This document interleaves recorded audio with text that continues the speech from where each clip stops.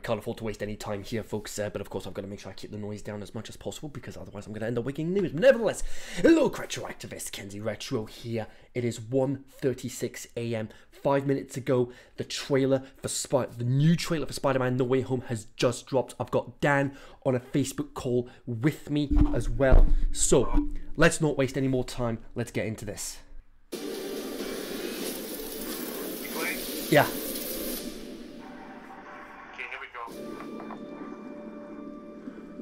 Ever since I got bit by that spider, I've only had 1 week where my life has felt normal. That was when you found out.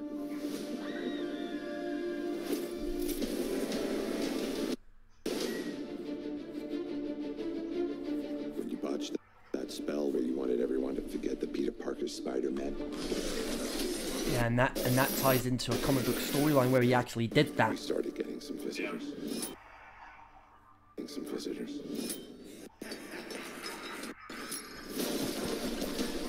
From every universe. Green Goblin! Oh, black Spidey suit, alright!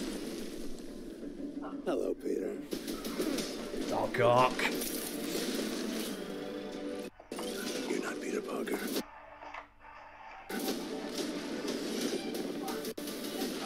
I'm sorry, what was your name again? Dr. Otto Octavius. Wait, no, seriously, what's your actual name? There are others out there. Wait, what? Send them back. So, Scooby-Doo this crap. You know, all this is kind of your mess. I know a couple of magic words myself, starting with the word please. Please. Scooby-Doo this crap. Oh, love's in there. You're flying out into the darkness to fight ghosts. What do you mean? I just saw a big sandstorm there. Sandman's definitely in there. It's their fate. I'm sorry, kid. Yeah, me too. Don't.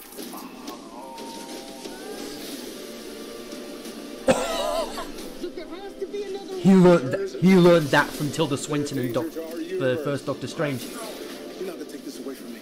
There's Electro! Oh my word, this Electro looks so much better than the one in the Amazing Spider-Man. Damn everything you want, while the world tries to make you choose. This is almost... That's Sandman! That's Sandman! That's freaking Sandman!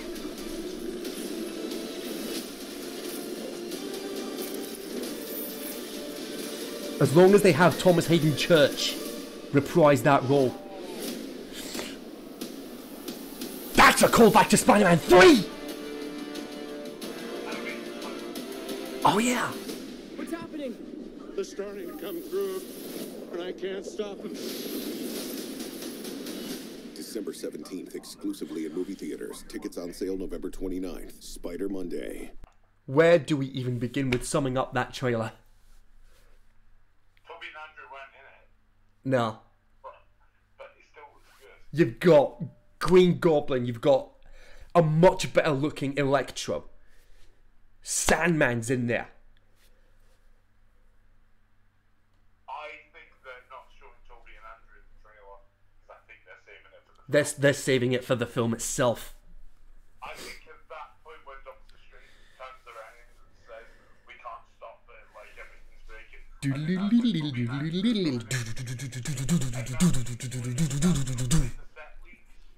Yeah. They're showing up on the construction site as well. But that shot, Doctor Strange saying he can't stop it. If they play that, Spider-Man as well. people are gonna flip once Danny Elfman's Spider-Man theme plays. I think they do the Amazing Spider-Man theme first, where it goes do do do do. And then Toby's theme. Oh. Because then Amazing Spider-Man would come in then, and Toby would come in and they'd go, wait, hang on, what's going on? I mean, look, Toby's gonna be the real money maker from this.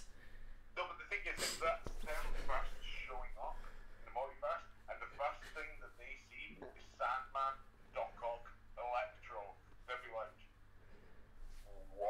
We faced these guys already. If that's their first reaction, if that's when they first shot the film, I don't know. Well, But I don't know, like, Andrew does keep saying he's definitely not in the film. And I think, in order to sell tickets, they would have showed Andrew and Toby possibly. So maybe they're not in the film, maybe it is just the villains. However, there's a high, very, very, very, very, very high possibility that Toby and Andrew are in the film, because at least everything is out there. the midnight screenings are still going to sell out regardless.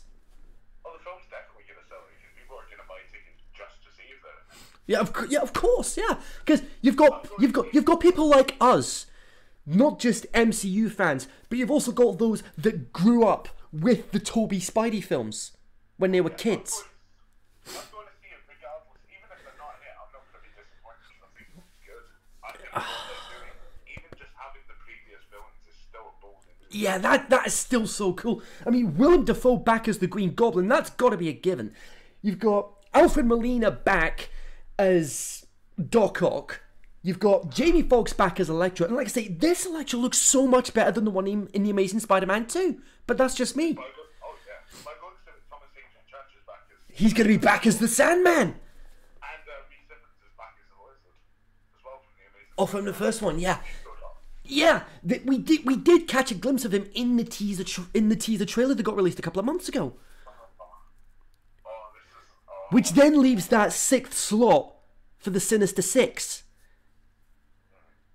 Unless they might keep that sixth slot for possibly a post-credit scene. Either that or they're just not revealing who is in that last slot yet. But you've got Morbius and Vulture, who are two potential, like, Michael Keaton coming back? Matt Gargan as well, who was in the after credits scene of Homecoming as the Scorpion. Oh, that's not a bad shout. Mysterio, I'm going to call it possibly the sixth member is Mysterio that's going to show up again.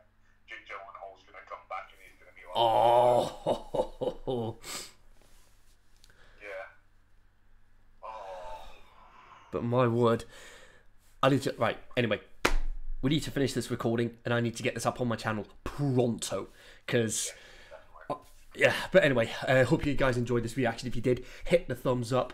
And if you want to be a retroactivist like myself, you can hit the subscribe button down at the bottom and click the bell to join the notification squad so you don't miss anything that we do on this channel. I'm going to try and get another stream for Forza Horizon 5 up at some point over the course of this week. And there's a new Kingdom of Isolation episode coming up soon as well, covering Toy Story 2.